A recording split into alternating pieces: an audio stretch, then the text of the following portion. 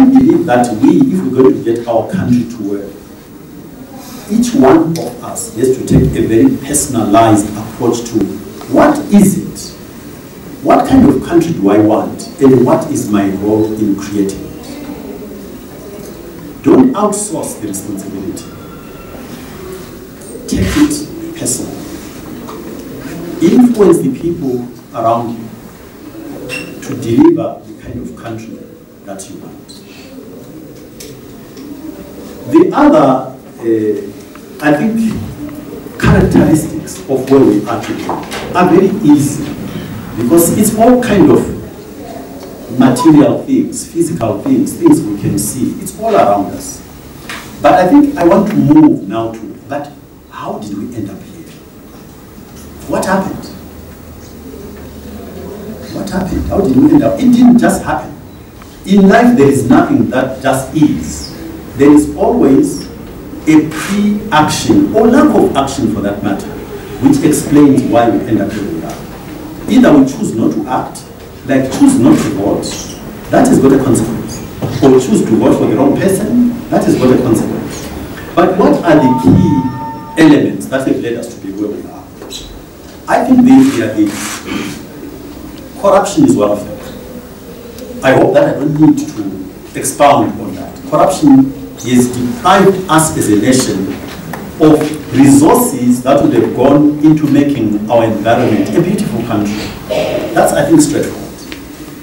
Things that are not so clear to people often are things I've mentioned before. Nepotism, cronyism, and patronage is the second group of things. You know, what interests me and what fascinates me a bit is that I think, and you might find this shocking, I think we as a people, because of the extended family socialization, are actually susceptible to corruption. I hope you heard me. I think we as a people, because of the extended family socialization, are susceptible to corruption. What do I mean? If he is my brother, and he is not my brother, and he is qualified to do a job, in other words, the guy who is not my brother is qualified to do a job, but my brother is my responsibility. In our socialization, I've got a responsibility to give him a job. That's where we come from. And I don't think it's a problem as such. If we sit down, so it's not a problem insofar as I do not want us to feel guilty about it. I just want us to understand where the problem is coming from so that we can change our behavior. If I'm a head of state, all we need to do is for us to recast what my brother means.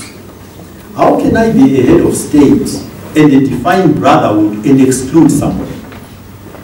That is a contradiction. If I'm a head of state, everybody in the country, every citizen becomes my tribe. And once I recast that way, actually this problem does not arise. But if I'm not thoughtful enough, I will continue to behave in a manner that we see every day. When I'm looking for people to employ, I look at my limited tribe, not my newly defined, expanded tribe. These and other stories, visit our website www.263chat.com. Follow us on Twitter @263chat and like our Facebook page 263chat.